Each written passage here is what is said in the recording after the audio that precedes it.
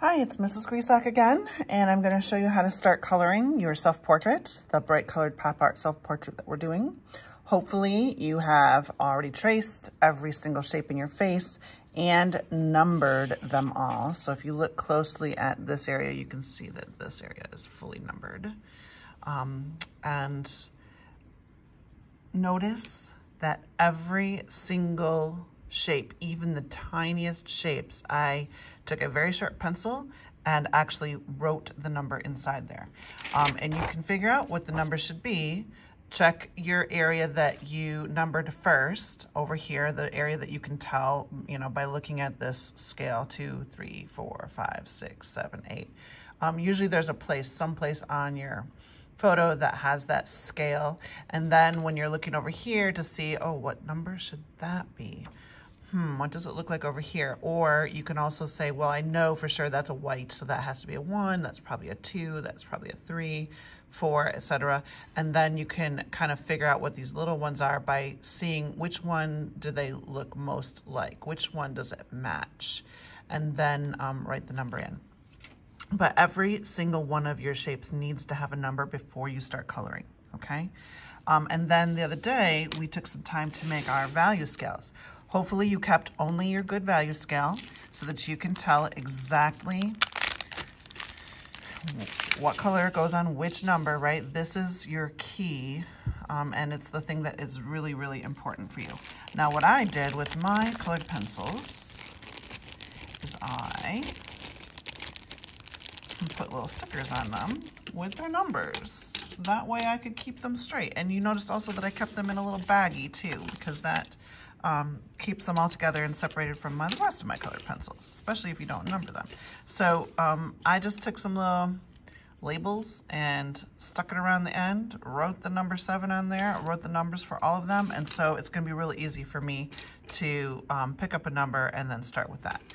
I want to tell you guys right now that you will be much happier and you'll have a greater success rate if you start with your number 1s and do all of your number 1s first, then do all of your number 2s, then do all of your number 3s, for a couple of reasons. First of all, when you're coloring, especially the 1s, 2s, and 3s, maybe even the 4s as well, you need to erase this pencil mark that you put in here.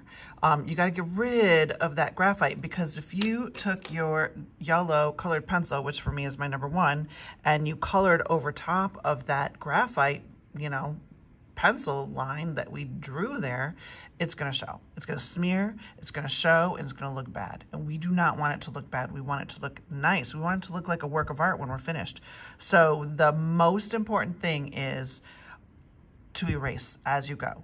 And don't erase them all at once, only erase the one that you're working on, okay? I have some kids who are like, well, then I don't know where all my shapes are. Well, if you do it one at a time, you certainly can figure out where the shape is, because you can still see it when you erase it, okay? So that's the most important thing. Start with your number 1s, erase your outline and your number before you color it. The other thing is, if you haven't already untaped your original photo from your artwork, that's probably a good idea to do at this point. For those of you who are using my graphite piece of paper to trace, get rid of that thing. Get it out of there. It is messy. It's going to ruin your artwork. The only thing it was good for is tracing. That's it. Get rid of that thing. Put it someplace else in the back of your sketchbook or something, but keep it away from your photo. If you are the kind of person who didn't have my thing, and if you scribbled on the back like this to trace, then you need to keep this away from your final copy. Put a piece of paper or something over top of your final copy artwork so that that graphite doesn't get all over this while you're working, okay? That's super, super, super, super important. The other thing that's helpful about having this separate is that you can, while you're working on an area, you're working over here, you can have this handy to check and make sure that you have it numbered correctly, okay? So, yeah. All right, let me just color a few of these shapes for you so you can see how it looks, right? So here is my, as far zoomed in as I can get. Sorry about the wiggle. Okay, I'm gonna take my eraser that has the good, my pencil that has the good eraser on it. I'm gonna start with that number 1 shape right there, okay? I'm gonna start right kind of on her chin. I'm gonna take my eraser and I'm going to erase the entire thing, okay? Now, watch what happens when I do this erasing. Well, first of all, I need to clean this eraser because it's smudging. I'm gonna use a different part of it. I'm only gonna do 1 shape at a time. I wanna get it to be pretty clean. But look, you can still see where that shape is, okay? You can remember it long enough to color. Now I'm going to take my colored pencil. I'm going to press down as hard as I possibly can. This pencil needs to be sharpened.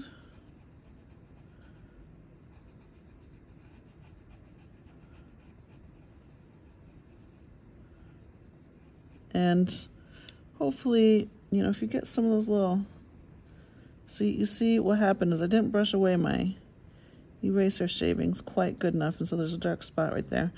Try to avoid that if you can, because yeah, that's not gonna be good for your final. Let's see, where's my number 2?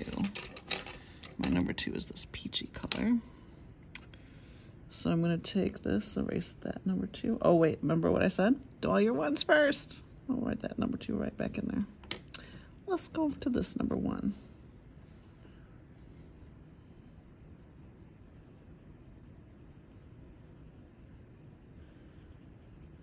And erase the outline.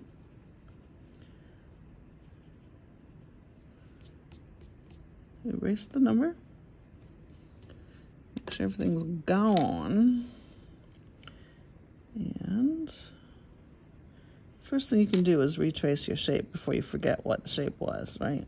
You can also always look back onto this to see what it was if you really can't see it. Push down as hard as you can. You want this to be nice and solidly filled in. You don't want any pencil lines to show. You want it to look good, right? And once you get all the 1s done, and then you go to the 2s, it's gonna get easier and easier as you go, okay?